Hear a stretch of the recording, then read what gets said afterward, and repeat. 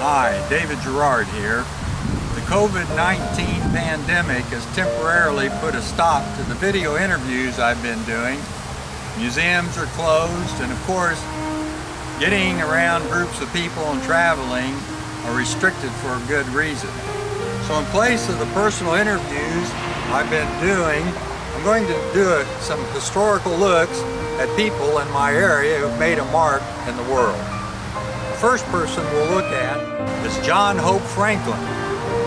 He's memorialized here in downtown Tulsa with his name attached to Tulsa's Reconciliation Park. The park remembers the 1921 Tulsa race riot, the worst of its kind in American history, and it memorializes the contributions of black Americans to the history of Oklahoma. Mr. Franklin was a historian and the first black to chair a major college history department. He was also a writer, and his book, From Slavery to Freedom, published in 1947, still remains as one of the most widely read books on the African American experience in the United States. Mr. Franklin died in 2009, but I met him about 12 years before that. I met him here in Renniesville, Oklahoma, where he was born in 1915. When I met him, the whole town, which is about 50 to 75 people, came out to meet him. I was working for the Muskogee Phoenix newspaper, and I was assigned to cover his visit to his hometown. I met him right here at the outskirts of Renniesville.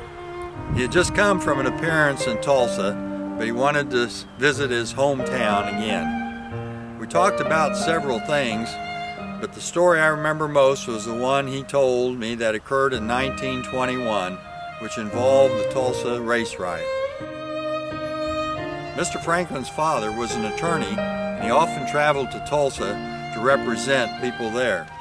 His father was in Tulsa working when the news of the riot reached Renniesville.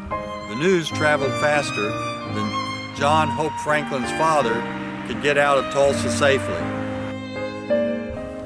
John Hope Franklin told me his family waited for days before his father could safely leave Tulsa and return. I remember Mr. Franklin telling me about the anxiety he had as a 6-year-old boy waiting for his father to come home or for news that he was dead. The official count of the worst race riot in American history is about 36 dead, but a commission that looked at the riot a few years ago estimated that as many as 300 people could have been killed. Another thing I talked to Mr. Franklin about when I interviewed him was his participation in President Bill Clinton's initiative on race.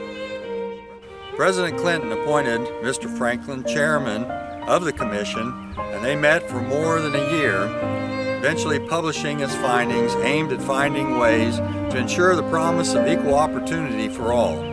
This is the first paragraph of the report filed by Mr. Franklin and his panel. America's greatest promise in the 21st century lies in our ability to harness the strength of our racial diversity. The greatest challenge facing Americans is to accept and take pride in defining ourselves as a multiracial democracy. At the end of the 20th century, America has emerged as the worldwide symbol of opportunity and freedom through leadership that constantly thrives to give meaning to democracy's fundamental principles.